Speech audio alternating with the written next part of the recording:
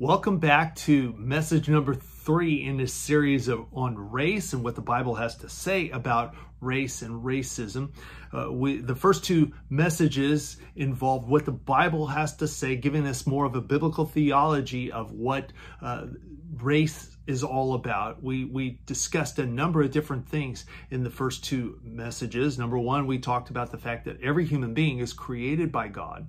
There's not one person who's excluded from that. We talked about the fact that every person was created in the image of God, and we talked about what that meant. It means that man has the capacity to have a relationship with his Creator at a spiritual level. He's been created as a spiritual being, and thus, as a spiritual being, has the ability, the capacity to relate with God at a spiritual level, since God himself also is spirit.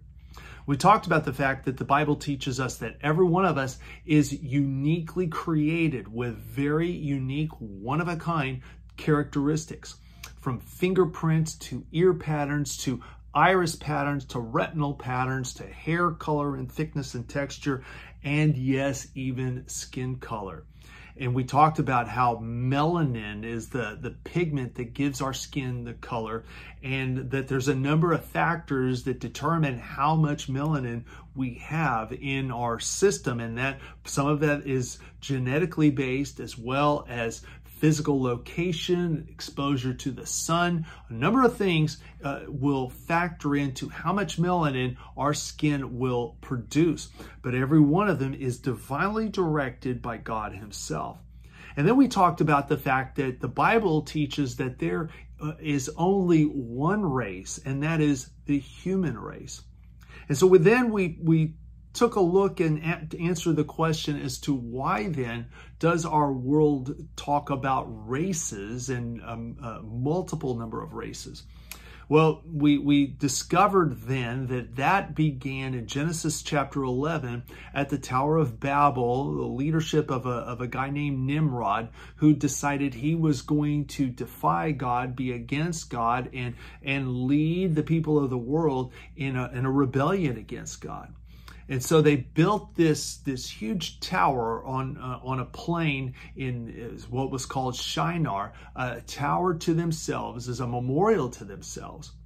And yet they were defying God's orders to Noah and his family to spread out over the earth and populate the earth. And so what God did then to force them to go and populate the earth was that he confused their languages. And so they were not able to communicate with one another and thus complete the tower.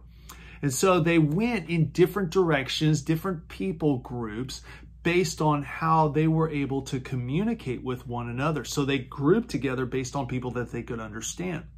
Well, that kind of narrowed down the gene pool. And so those people, as they intermarried and as they had kids, the genetic pool there got smaller and smaller, and more of the people that were produced as a result began to have more similar characteristics, similar hair texture, similar hair color, similar skin color, eye color, all of those patterns began to be more similar, not identical, but more similar.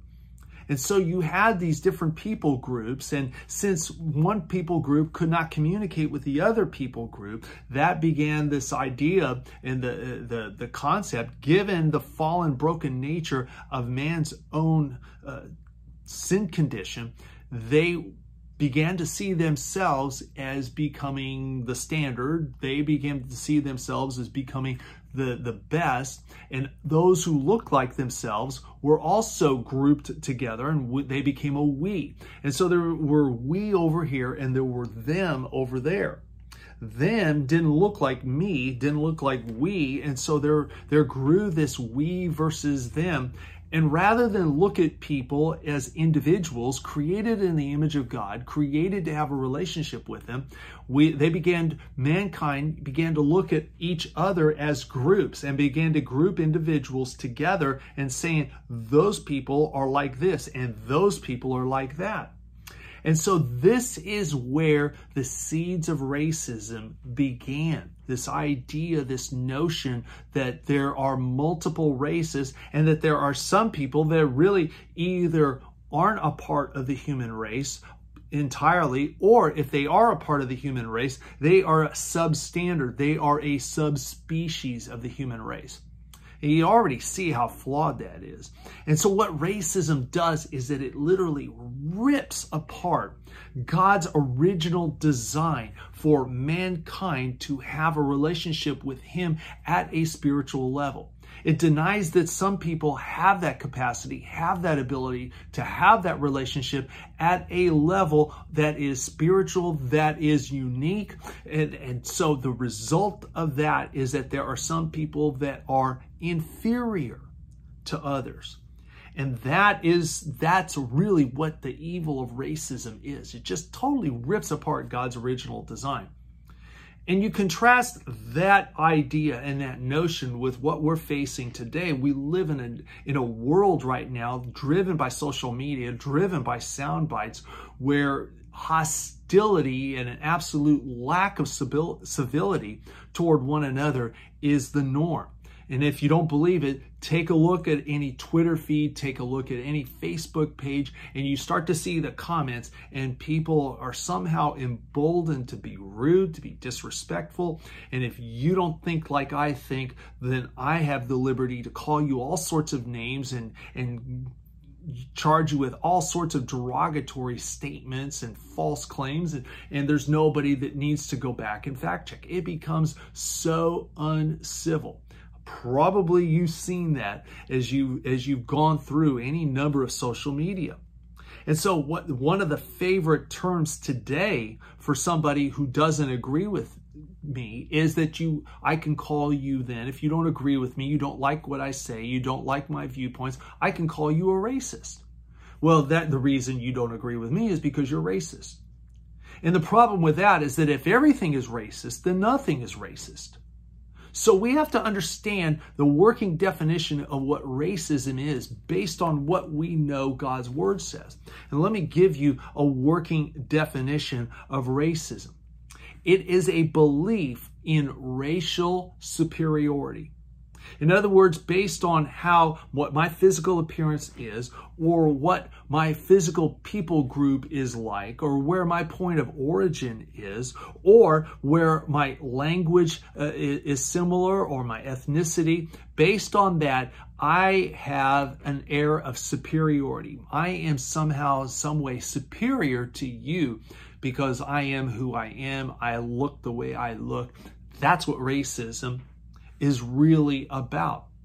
And it's honestly, as we look in the scripture, we're going to see a passage of this. It is a stench in God's nostrils. He hates it.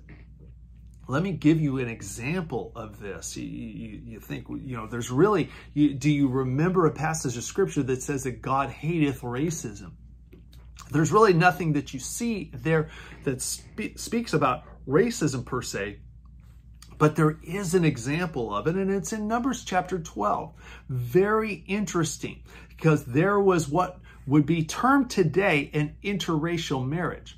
Although God doesn't call it or consider it as any such thing. There's only one race in God's eyes, and that's the human race.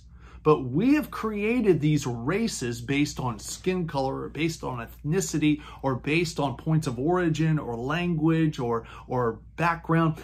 We've created that. That's a human design. God never had it, never will have it. He only has one race, and that's the human race.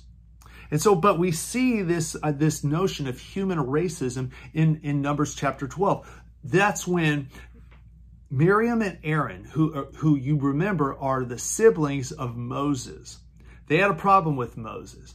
And you know what the problem was? Let me read you verse 1. It says, Miriam and Aaron spoke against Moses because of the Ethiopian woman whom he had married. For he had married an Ethiopian woman. In case you didn't know, he had married an Ethiopian woman. Now, what that means is this: Moses was not Ethiopian. He didn't look like an Ethiopian. An Ethiopian had more melanin than someone of Moses' background who was Semitic. And so there was a distinct difference in their physical appearance. And Miriam and Aaron didn't like it. they didn't like that Moses' wife looked different because she had, get this, a darker skin color.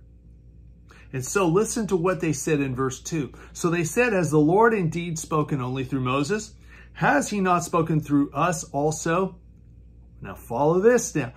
And the Lord heard it. Now, of course, the Lord hears everything, but the Lord's about to act. And I want you to pay attention on what God's reaction is to this. Parenthetically, verse 3, now the man Moses was very humble, more than all men who were on the face of the earth. Verse 4, suddenly the Lord said to Moses, Aaron, and Miriam, come out, you three, to the tabernacle of meeting, exclamation point. Can you hear him? He's just like an angry dad. You three kids, you come over here right now. And so the three came out. Verse 5, then the Lord came down in the pillar of cloud and stood in the door of the tabernacle and called Aaron and Miriam. Aaron, Miriam. And so they both went forward. Now, listen to what God says now in verse 6. Then he said, hear now my words. If there is a prophet among you, I, the Lord, make myself known to him in a vision. I speak to him in a dream. Not so with my servant Moses. He is faithful in all my house. I speak with him face to face, even plainly, and not in dark sayings. And he sees the form of the Lord. Why then were you not afraid to speak against my servant Moses? Now, how do I know that the Lord was mad? Verse 8 or verse 9. So the anger of the Lord was aroused against them, and he departed. What does racism do in God's eyes? Makes him mad. And he has never been that vocal in his anger. You rarely see that in all of Scripture, and yet here he is saying, you kids, come right here. Can't you just see it? Angry father just chewing out his kids. That's exactly what happened. It says, verse 10, when the cloud departed from above the tabernacle, suddenly Miriam became leprous, as white as snow. Then Aaron turned toward Miriam, and there she was, a leper. So Aaron said to Moses, oh, my Lord, please do not lay this sin on us, in which we have done foolishly, in which we have sinned. See, we shouldn't have been grumbling about you. We shouldn't have been saying anything about your wife because she looked differently. That was sin. We have sinned. Please do not let her be as one dead, whose flesh is half consumed when he comes out of his mother's womb. So Moses, it says in verse 13, cried out to the Lord, saying, please heal her, O God, I pray. Then, verse 14, the Lord said to Moses, if her father had but spit in her face, would she not be shamed 7 days? Let her be shut out of the camp 7 days, and afterwards she may be received again. So Miriam, it says, was shut out of the camp 7 days, and the people did not journey till Miriam was brought in again. So you see what happens here. This reaction of God to racism, it ticks him off. He was angry. Why? Because this idea of racism, that there are some people that are superior to others just simply based on their physical appearance or where they're from or how they speak, completely turns and twists and perverts his original design. And that is that every single person is created with the capacity to have a relationship with him at a spiritual level. And no one is excluded from that simply because of how they look, because the way they look was a part of his original design. It was a part of his masterpiece. And so the idea then of this notion that these false claims that I'm made more in the image of God than you, or I matter more to God than you, that all is baked into this notion that I'm somehow superior to you. I'm somehow closer to God than you because of where I'm from, or because of how I speak, or what language I use, or what my skin color is, or what my hair color is, or anything else like that. It's moreover, it's a violation of the second great commandment that Jesus gives to us. Remember what those two great commandments are? There was a young man that came to Jesus in Mark chapter 12 and said, "Teacher, what is the greatest commandment of all?" And the Lord said, Hear, O Israel, the Lord our God is the Lord is one. He said, love the Lord your God with all your soul, all your heart, all your mind, and all your strength. Remember that? Number one commandment. And then he said, the second one is like unto it. He said, love your neighbor as yourself. You see, you cannot love your neighbor as yourself if you somehow think that you're superior to them. That somehow because of the way that you look, or because of you have more melanin in your skin or less melanin in your skin than another person, or because you have a different eye color, or because your ears are shaped differently, or you speak a different language, that somehow you're superior. You see, that is not loving your neighbor as yourself. And so, if we're to really get a grip on what racism is and understand how angry and how evil it is and how God is so upset by it, we need to understand just how much of a price it took to take care of that problem. You see, it's a sin, and it's a sin that's a capital punishment. And over in Colossians chapter 2, beginning in verse 13, listen to verses 13 and 14 as Paul writes to the church there in Colossae. He says, "In you," referring to the church, "being dead in your trespasses and the uncircumcision of your flesh, he has made alive together with him, having forgiven you all trespasses, having wiped out the handwriting of requirements that was against us, which was contrary to us. And he has taken it out of the way, having nailed it to the cross." You see, Jesus died for the sin of racism. He's taken it off the books, completely off the books, paid for it in full. And so, to understand how to deal with racism in our culture and understand in our society, we have to get beyond the external. We can't start with laws, and we can't start with ordinances, and we can't start with new bills in Congress or anything like that. Because we can try to change people's behavior all we want externally, but if we don't change the human heart, it's not going to matter one bit. It has to start in the human heart. And we have to deal with it in our own hearts first, before we can deal with it in anybody else's heart. And so again, remember, it's not going to matter what else we do if we don't deal with our heart issue. But here's the kicker about that. You can't change a human heart.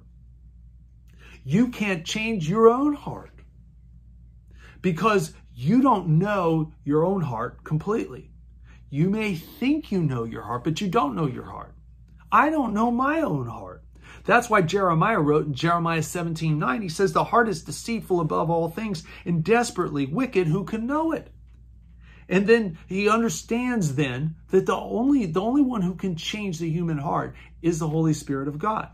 Because the very next verse, Jeremiah 17:10, God says this, "I, the Lord, search the heart. I test the mind, even to give every man according to his ways, according to the fruit of his doings." So guess where the Lord wants to start in addressing the whole situation of racism? He wants to start with you. He wants to start in your heart.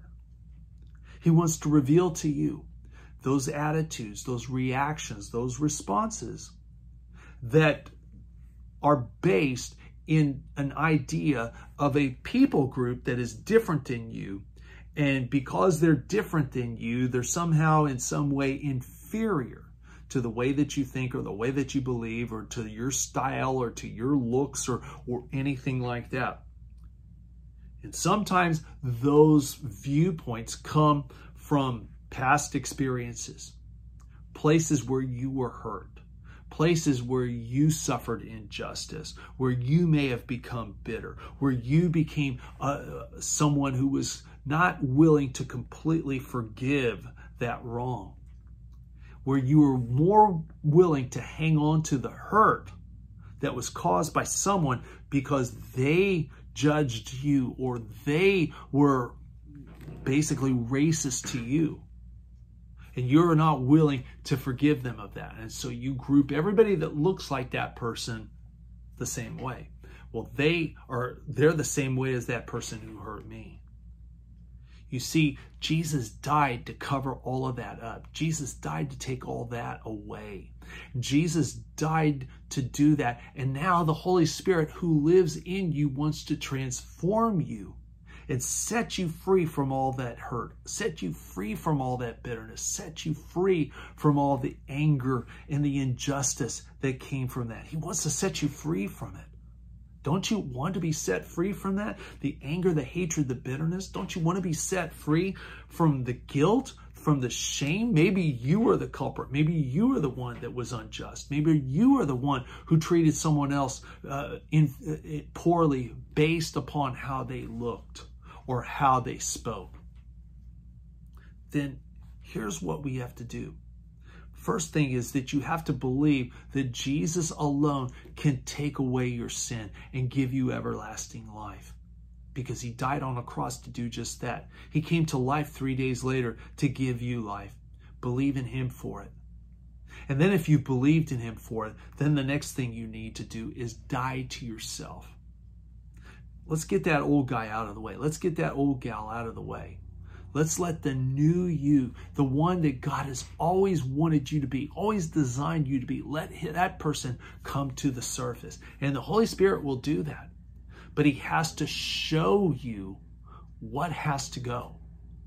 So our next message, let's delve into that a little bit more, with the idea and with the goal that we are going to let the Holy Spirit of God transform us and bring us into the place where we truly are the masterpiece he's always created us to be.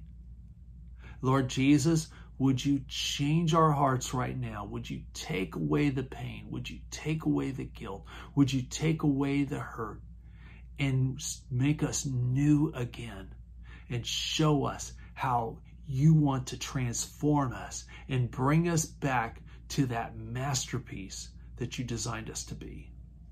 Thank you, Lord Jesus, for dying for us. And we give you the praise as we pray in the power of your name. Amen. Join me the next message, and let's see how the Lord wants to work in us.